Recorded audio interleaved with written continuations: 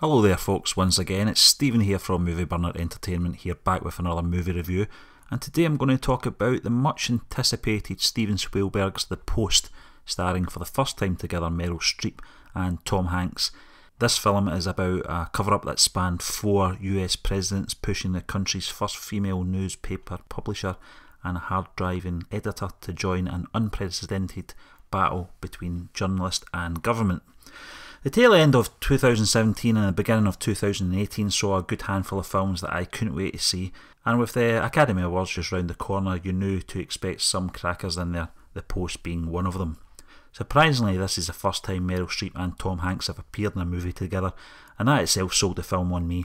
The subject in this day and age is becoming more common with the instant access on the internet to scandal after scandal, but you have to take yourself out of the present day and remember a time when newspapers were more relevant and informative, whether true or not, and basically the only medium that kept the public informed of the current affairs. As well as Streep and Hanks as the main characters in the film, its supporting cast of Sarah Paulson, Bob Odenkirk, Tracy, Bradley Whitford and Bruce Greenwood were impressive. Even David Cross makes an appearance. The supporting performance in The Post were solid and tight throughout, and I was particularly impressed by Bob Odenkirk's portraying Ben Bagdikine. I felt the filmmakers gave him justified screen time without it appearing forced or unnecessary. Odenkirk to me is the standout amongst the supporting cast, and the actor justifies his involvement in this project. On the other hand, Meryl Streep takes her time to shine and come through as Kay Graham, and what appeared to be a constant bickering and prodding by her fellow directors in trying to manipulate Graham and deciding not to go ahead and publish the classified information. I was relieved to see the actress do what she does best, and in this case put the sniffling little toads in their place and remind them of who is running the paper. Hanks as Ben Bradley is okay, I guess. To be honest, I've seen the actor in better films and in better roles, but I've always been a fan of the actor, and here he does the job. That's really all I can say on his performance. I think the role of Bradley in the film is essentially supportive to Graham and means well.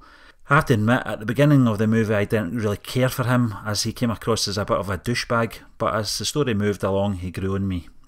The film itself is a mixed bag. Yes, there are folk out there that think the time of this movie's release is deliberate in today's times, politically and historically. While at times it had neither the high emotional stakes and dramatic tension it should have had, the actors are good, and in particular supporting roles. The plot is interesting to a point. I think director Steven Spielberg does well to present the audience with the story of the turbulent politics of the Vietnam era that leads to the controversies surrounding the Pentagon Papers. My only gripe in this movie is the pacing is a little off at times, and I don't mean interspersed throughout.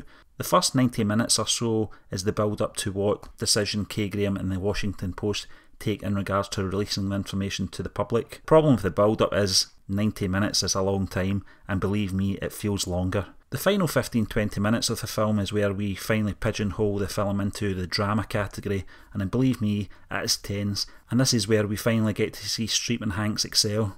The film contains a few moments that feel a bit underwhelming at times and very cliché rather than powerful. Overall, The Post is a watchable movie that could have been better structured.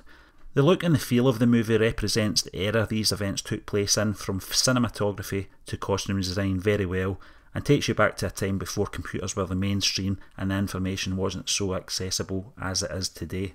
The cover-up that spanned 4 US presidents is handled from the Washington Post point of view, and part of me is curious to see how Spielberg might have used it from the perspective of the New York Times, who publicised articles and quoting from it in the summer of 1971. Would it have been a more intense drama? Who knows? The Post is what it is, and my expectations for this movie is what probably has hindered my view on it.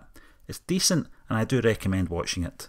Remember guys, if you're enjoying the content we're putting out, then do subscribe to us on YouTube, iTunes and Google Play, whilst also giving us a little follow on Facebook at Movie Burner Entertainment and on Twitter at Movie Burners. You can also catch up with all the latest reviews we're putting out on the Movie Burner blog at movieburnerentertainment.org. Until the next time, goodbye.